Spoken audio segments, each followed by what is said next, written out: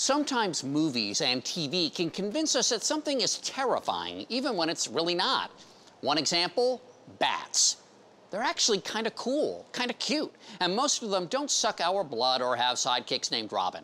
The truth is, bats are far more useful than they are scary, and like us, they need nice homes. Now, there are innovators who are putting in the labor to make bats your neighbor. Here's Allie Ward to explain.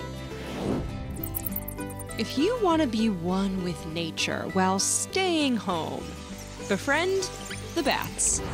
These little bat houses, aka bat BnBs, are made for our mostly nocturnal friends, and you can install them on your home or barn in the city or in the country. This is Christopher Ranifor with his dog Francis, and this is Harrison Broadhurst. Together, Chris and Harrison are the team behind Bat BnB. Bat BnB, in its simplest form, is a perfectly designed home for an increasingly misunderstood and increasingly threatened animal that also turns out to be incredibly beneficial to us. Now, if your bat intel has come from vampire movies alone, hear this.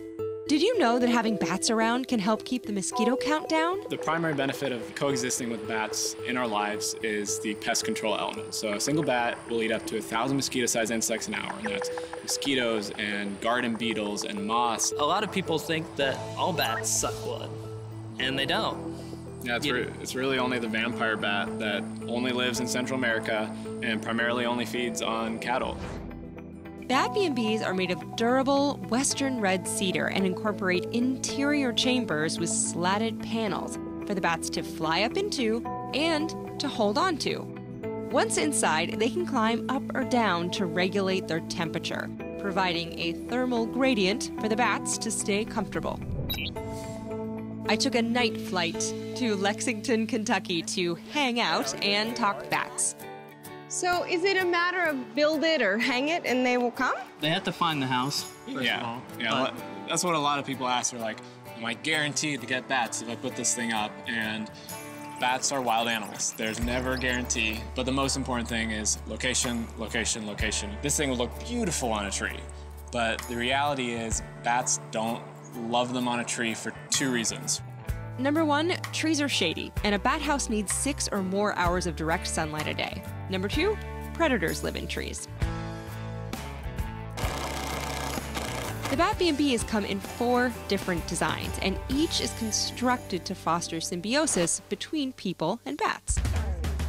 We went to the wood shop to see where these benevolent Bat BnBs were built. What are these for? Are these for mounting it? Actually, those are vents. Oh, so does that keep the temperature consistent, or does it give different temperatures so they can go to different areas? Right, exactly. They can move up and down within the box and kind of have some semblance of climate control within. We implemented this sliding dovetail design so that all of these pieces would just slide together, and then the roof really just kind of holds everything in.